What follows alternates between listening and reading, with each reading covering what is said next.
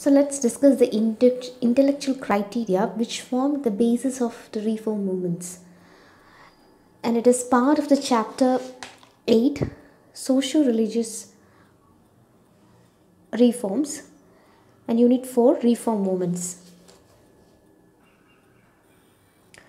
There were three ideologies upon which the reform movements were based.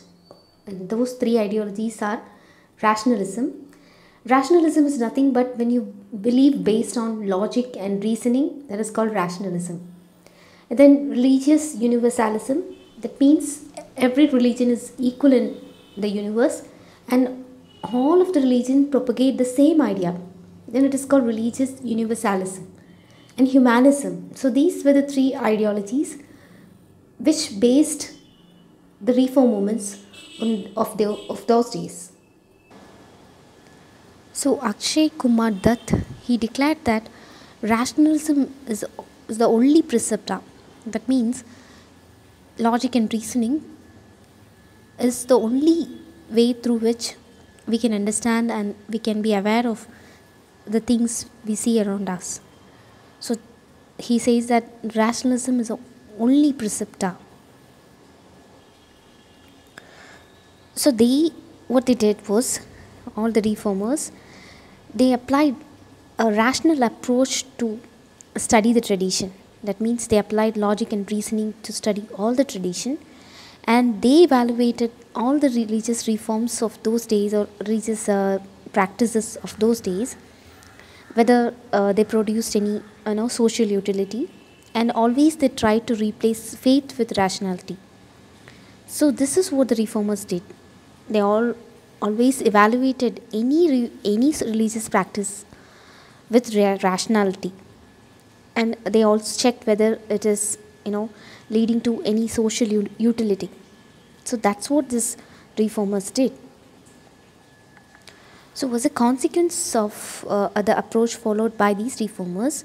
For example, the Brahmo Samaj, it believed that Vedas can go wrong in sometimes. Okay, and also the Aligarh movement, it emphasized that the Islamic teachings should be in line with the modern age. For example, the Sayyid Ahmad Khan, he emphasized that the religious tenets can be modified. It's not something which cannot be changed. So many of the intellectuals, they evaluated everything in the light of logic, reason or science. For example, Swami Vivekananda, he said that the same method where we use in science, the same method of investigation which we apply in the field of science should be applied also in the field of religion. And the religion must justify itself. Then only we can follow the particular religion's practices. And not only that, some reformers, they used faith as well as Asian authority to support their appeal.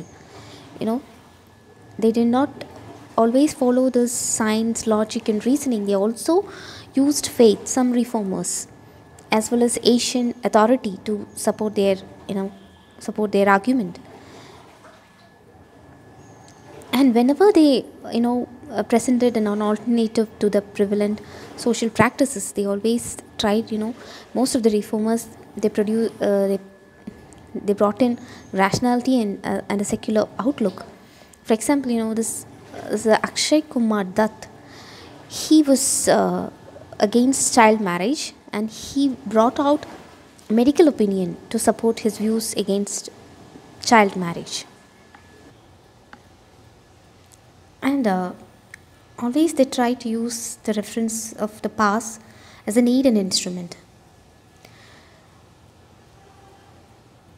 And they did not totally break away from the past, but also did not depend fully on the past.